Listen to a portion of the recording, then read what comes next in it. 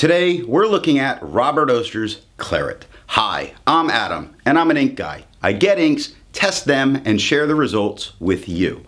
Now, Diamine's Claret, now Robert Oster's Claret is a magenta ink. To make sure I have a range of experience with this ink, I do the writing samples. I then put the ink into a different pen for a day.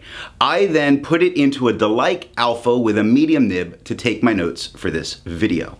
But before we get to the writing samples, let's look at the sciencey bits. Up first is a chromatography, and I agree with Vita that I've learned a lot by doing multiple chromatographies.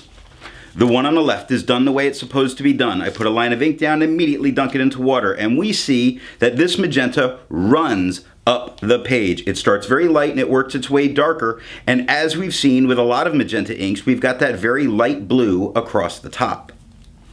Now the one on the right I let dry for 10 minutes before I dunk it into water.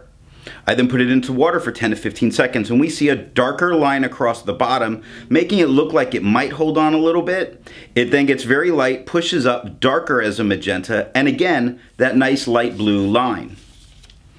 Resistance tests are done to see how this ink can be expected to hold up on the page, and more importantly, how hard it might be to clean out of your pens. I let the smear dry for 3 days before testing it. Looking at the highlighter, I don't know that this is what I would use just because on that H it starts to spread out, and I fear that if I wrote something important it might be missed and become blurry and unreadable. But that's not unexpected when you look at water. You put the water down and in 30 seconds a great deal of that ink is coming up off the page, and I can start to see some of the dots of the rhodia paper that this is on. Pen Flush did very much the same thing as water. It's pulled a little bit more, a few more white spots coming through, but I don't think it would take Flush to get this out of your pens. And Bleach, as completely expected, obliterates this ink, leaving only a white spot behind. But please, for this ink, only use water. For the inks I've tested, I have found an average viscosity of 2.5, with the realm of normal being from 2.1 to 2.9. Robert Oster's Claret has a viscosity of 1.78, which makes it a wet ink, quite a wet ink. To find my average dry times, I use my writing samples done with the extra fine and medium nib on Clairefontaine, Tomoe River, and rhodia paper.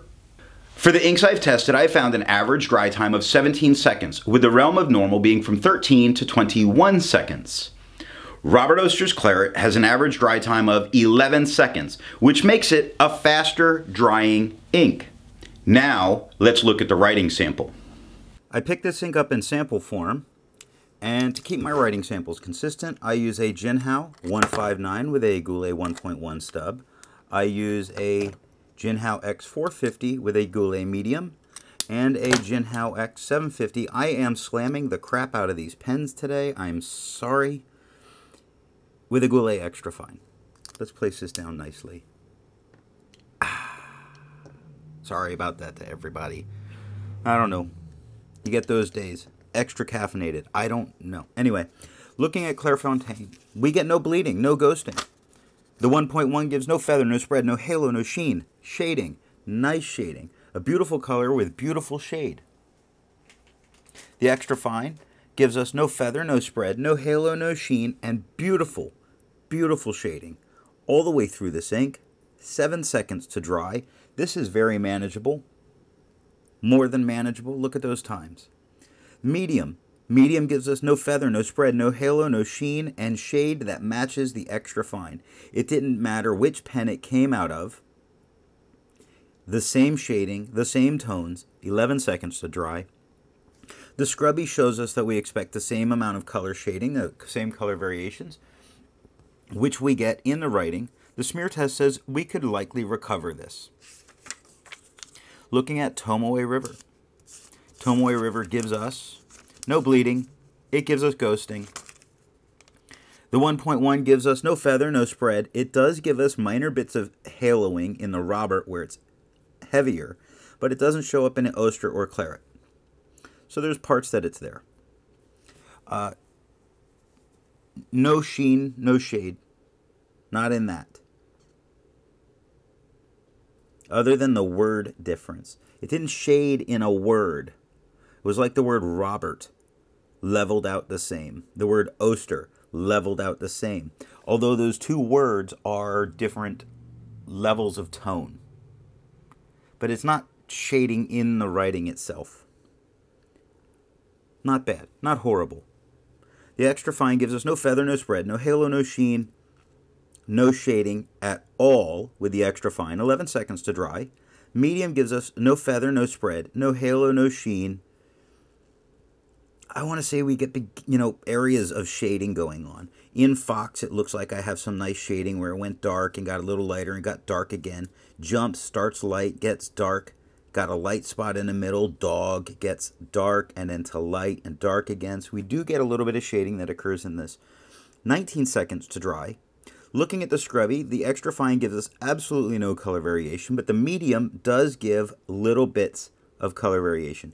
It's not tremendous. It's this look far left, look far right. I don't think it's showing up as well on camera.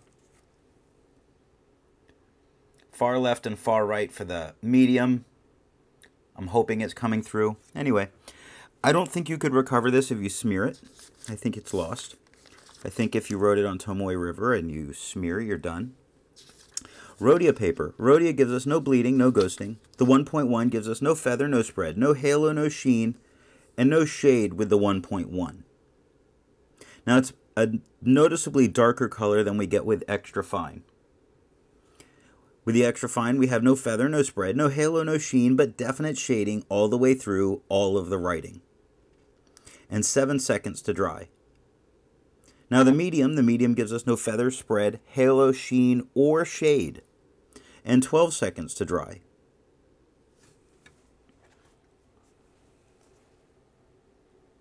And it just seems to be a wetter pen thing. So when I took my notes, it did so much so well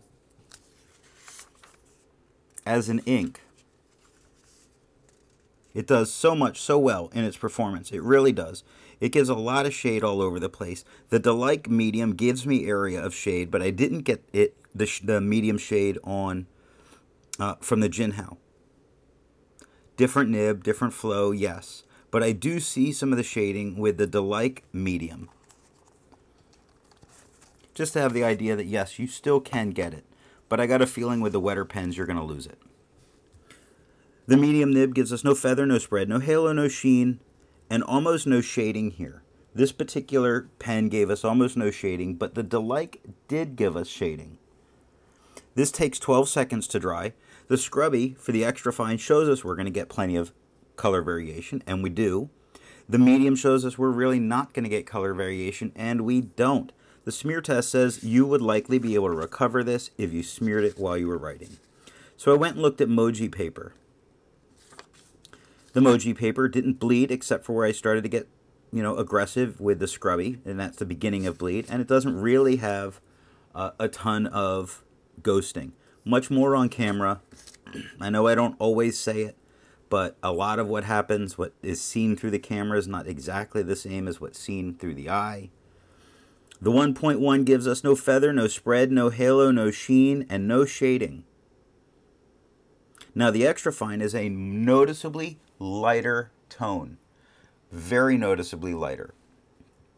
It gives us no feather, no spread, no halo, no sheen, slight shading. It's so light here that we start seeing it get darker in spots on the, darker in spots on lazy, darker in spots on quick. So you do get a little bit of color variation here, even though it only took 4 seconds to dry.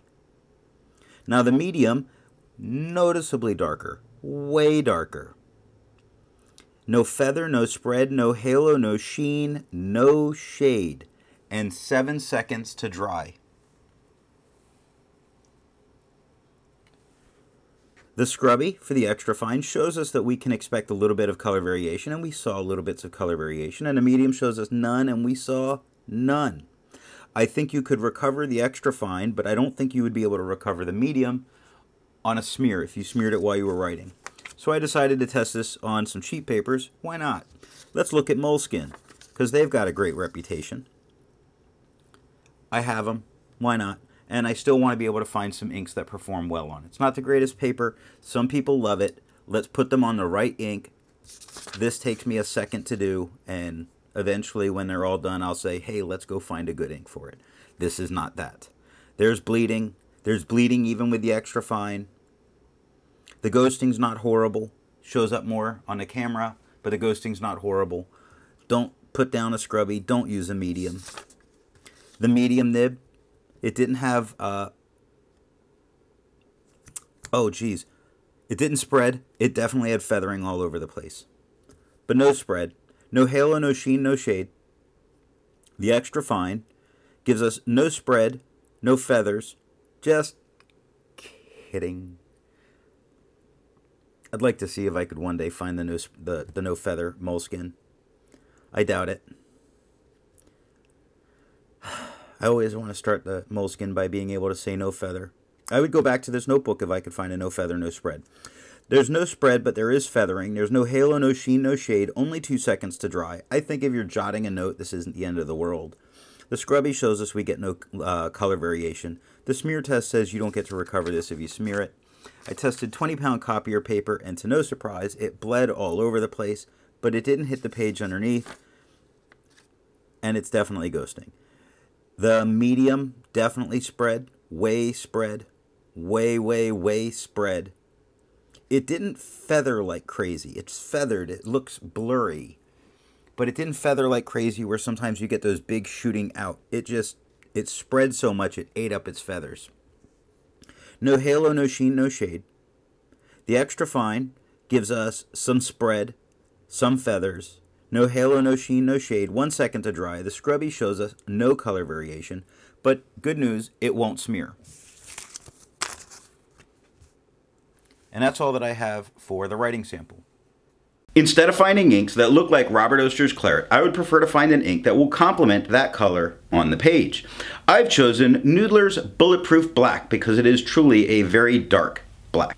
Before I give my opinion on this ink, I would ask if you've enjoyed this video, give it a thumbs up. And if it's your first time here, I would invite you to subscribe. So what do I think of Robert Oster's Claret? I think the quality and performance of this ink are absolutely top-notch, without a doubt. However, if I have to choose an ink that is named Claret, this would not be the one that I would go for. Not anything against this ink, it's just a color preference for what is available. This is a very good ink. I do like it.